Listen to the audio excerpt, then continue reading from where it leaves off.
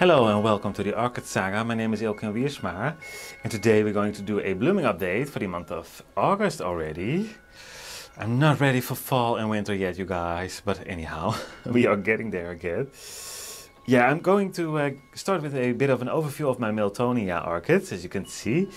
And I'm going to leave it for that for now, because this Sunday I have them all close up in view. I'm going to do a whole video on them, on my Miltonia orchids, so I don't want to overdo it. So therefore I'm just showing you guys them quickly, but yeah, every excuse to show these beautiful big specimen blooming Miltonias I take, but yeah, like I said, I don't want to overdo it. But behind this beauty over here we have this one still in bloom. This is the Brassia Orange Delight, or I have it still as a Brassia. These beautiful yellow blooms when they just open up, and they will start to get a more orange hint to them when they do get older. But that one is there in that corner, and then I have this one there. And Inse, if you watch this video, you did get a piece of this one. Yes, this is better. So we have two buds and a flower, and I cannot reach the name tag, but this is one that I also did send to Inse Orchids. It has a beautiful cream yellow color on the flower, beautiful shape. And I will put the name in the screen if I don't forget, but that one is close to my Orange Delight blooming here in this corner. So let me stand up and then we go over here. And here I have one of the two. In the back we have another one. Big spikes on the billabong. Brassia billabong, and look at those colors. And the flower and the spikes are so long. Absolutely long, I think about 1 meter or so. Here's another one. Absolutely beautiful. So that one is blooming over here. And then next to it, I have no name for this one. Also a Brassia type. I love those colors, a little bit greenish with it burgundy red. Very nice, I think. And then I have my Tulip Talking here. Also very beautiful blooms. And yes, I have them on the floor because the spikes will otherwise reach the ceiling. So there I have no room currently up here. As you can see, there's one even going in between there, but on the shelf, and otherwise they will touch the ceiling and that will damage them. So that's why they are currently on the floor.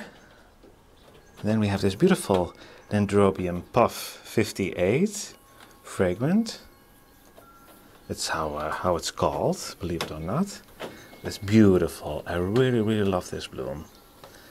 The yellow and the whites again. I always enjoy them. And it's just beautiful, very large spike, as you can see. Then up here we have this big one. This is my Spring Eclipse. And these are the blooms. I hope I can show it. It's fairly light, the backdrop, but I cannot really see the glare. I cannot see what I'm doing because of the glare on my screen, but I hope you can get a good sight of it. It's also a fairly long spike. It's all the way, the tip is all the way up there. And it's currently working on another 2 spikes on this one. One here and one here. It had another one, but I did break it off while I was watering the plant. Yeah, that's not handy. Then let's go down here again. We have this beauty. I have no name for it. And as you can see, it has a fairly tall spike as well. They really enjoy this warmer weather, very bright weather. The Dendrobium phalaenopsis. And then they give these beautiful large spikes. And this one is also working on another one over here. And while we're in this corner, look at this beauty. Almost blue. Do you recognize it? You probably do. Dendrobium Victoria Regina.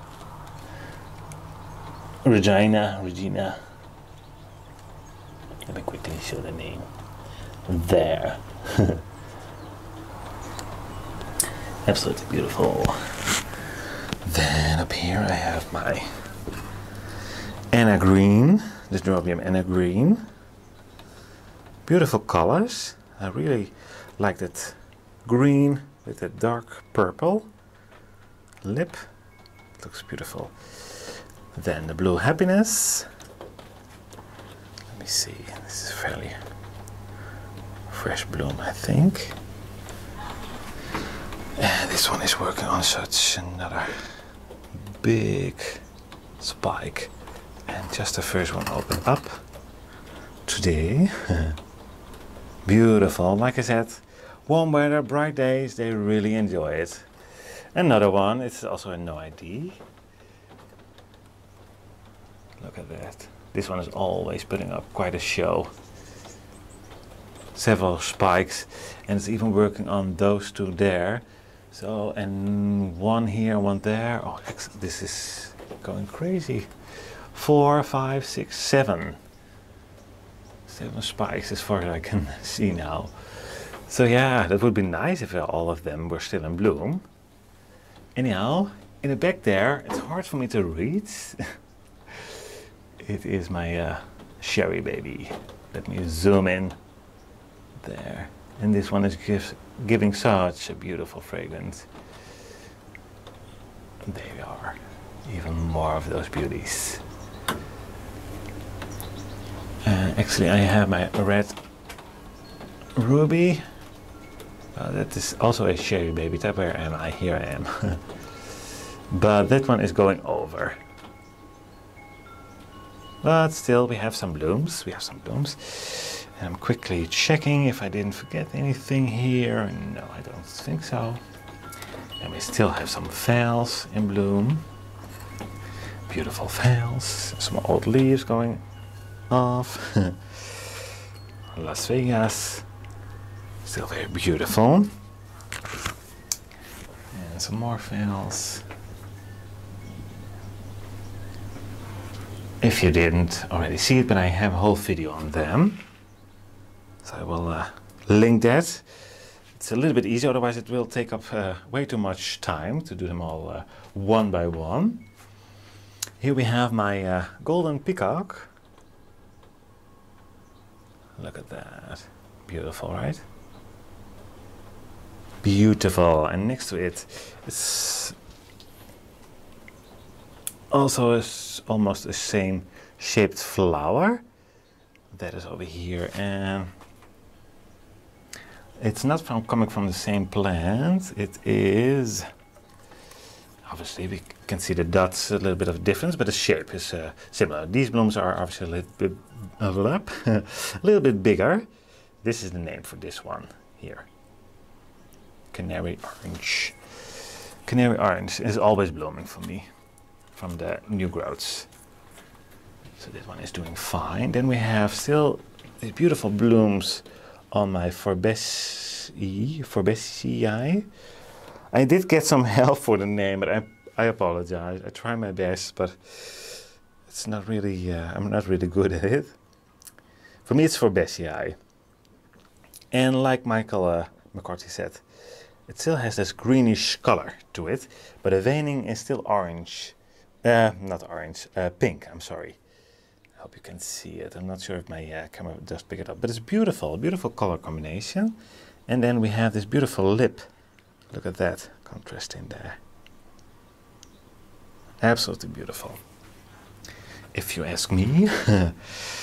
Then this one has a beautiful citric scent to it. It's a no ID Cattleya, but 6 blooms on one spike. Absolutely beautiful, because we have even one here.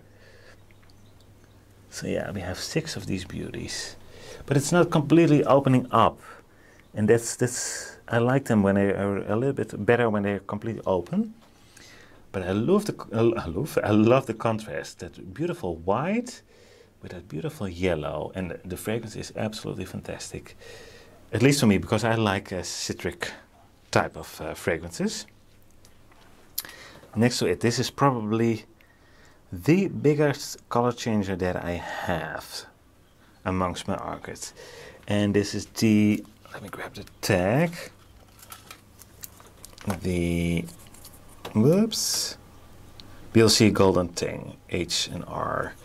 This will almost get completely yellow, and when that's the petals and the sepals. The lip will still stay the same. If I don't forget, I will put a picture in the frame, but yeah, this will be, then next time I hope I can film it, and then you will see it, that it's way more yellow over here. And then this is also a fairly common orchid amongst our YouTube growers. And I have it still listed as an epidendrum green hornet, but it's now encyclia, I believe. Encyclia green hornets. Absolutely beautiful. Beautiful spikes. Blooms, I'm sorry. Then my Wilbert Chen. Bulbophyllum. 2 spikes. It's currently working on more spikes, but 2 of them are in bloom. Well, actually this one is a new bud. Sequential, as you probably can see. So this gives quite a few blooms on one spike, which is beautiful. I really like that, of course. Then over here I have still my yellow Vanda. This is starting to drop a few flowers. It will happen eventually, but I think it still looks pretty nice. Let me see, yeah. And then over here, how I'm going to do this, I think this is the best way. I'm sorry for the backdrop, but this is the orchid the Vanda that I did get from Incel. Look at that. It's the second spike so far. As you can still see, we have some buds there to come, but it also is working on another spike already. Let me quickly see if I can find it. No, it's not. No, it's not. Will take up too much time, but believe me, there's another spike coming, and then soon this one will have 2 spikes as well. So that's good news. Good news. And then down here, you guys, isn't she beautiful? I'm going to lift up the spike a little bit. Stop heavy, my fires. Tinkerville.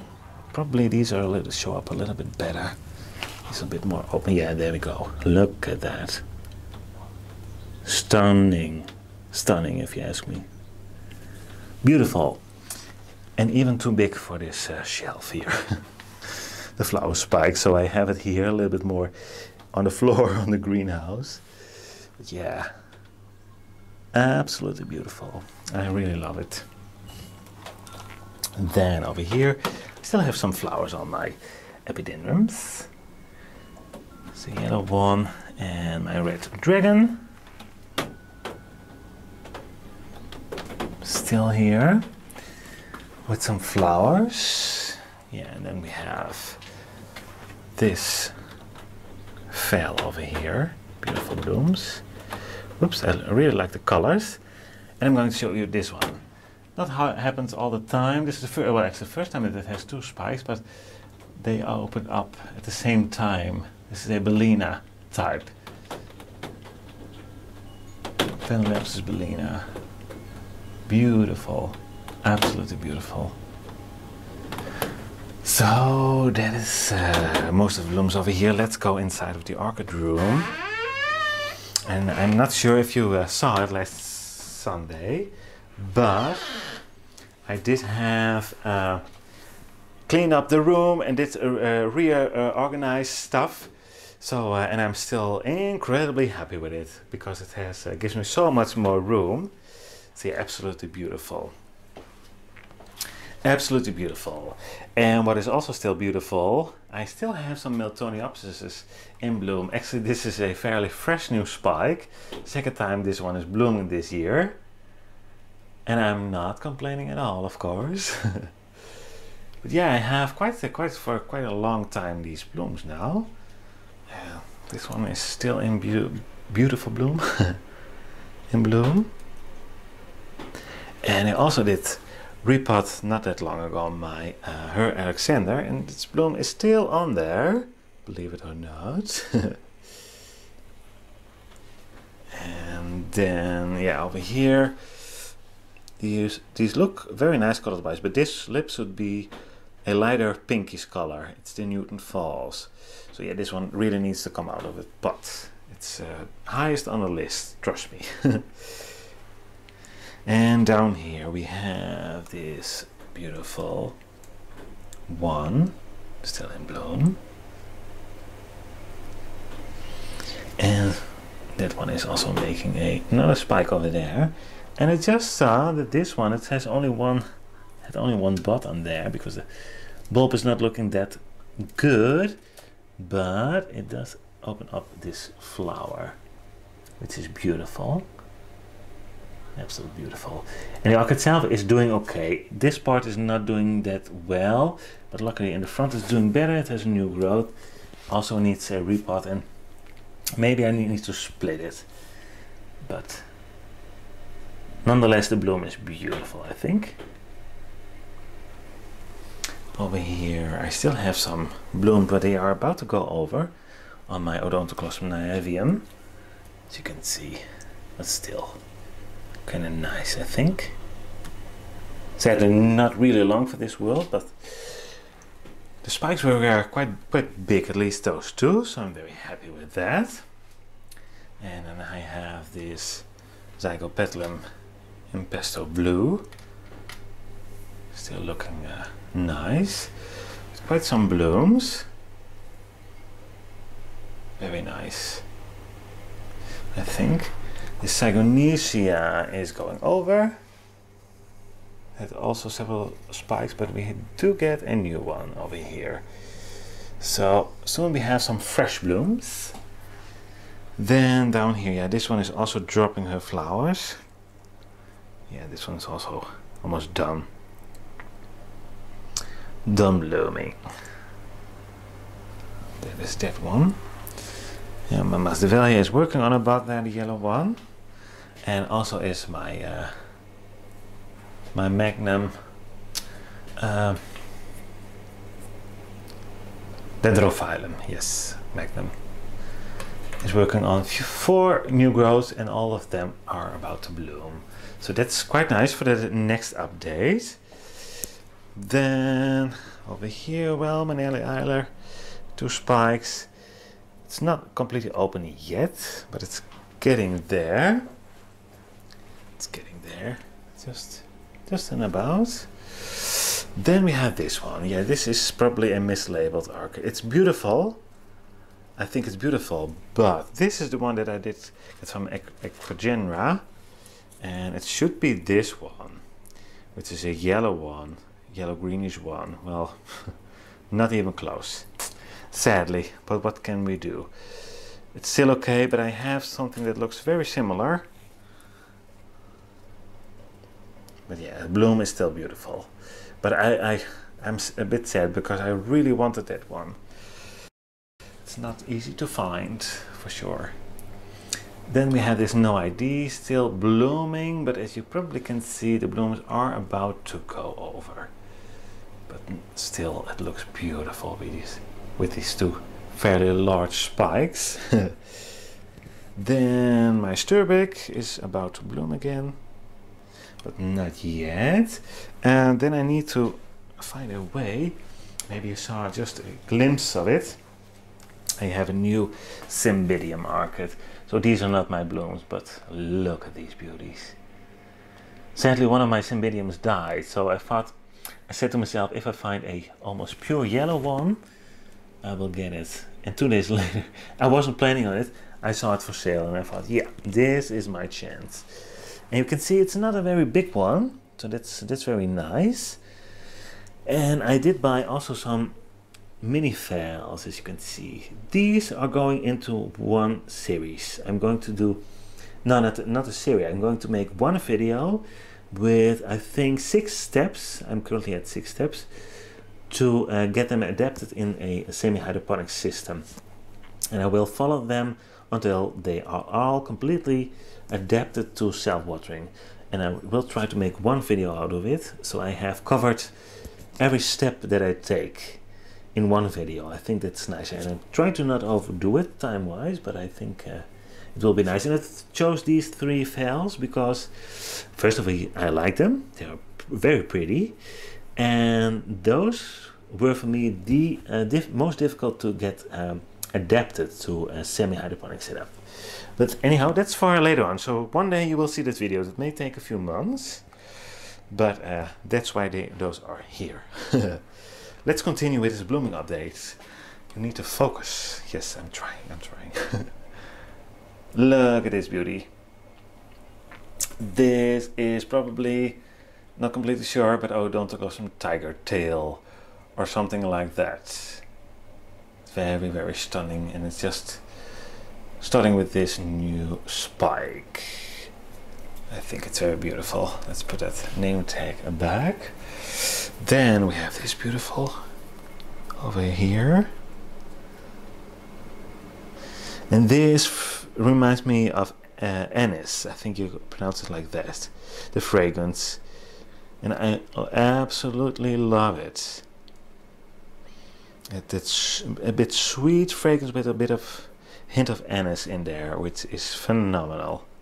Absolutely phenomenal. And yes, I have a name for it. It's a very long name, but if you are interested in this one, try to look up this one. Oh, I'm sorry, the tag is a little bit dirty. There we go.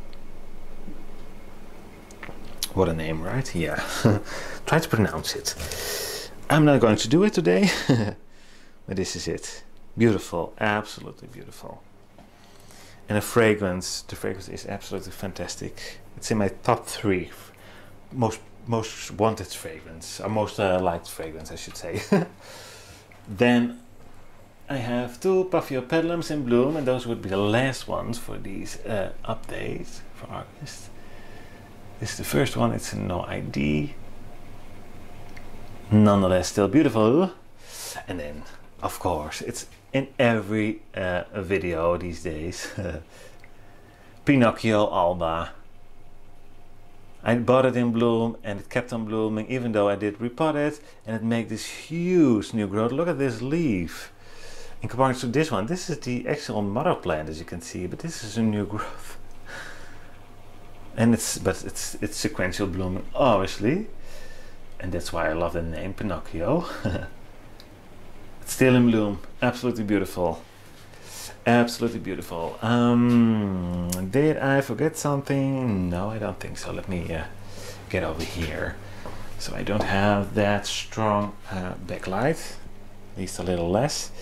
So yes, you guys, we are there at the end of this. Well, no, oh wait, see, this happens every single time to me.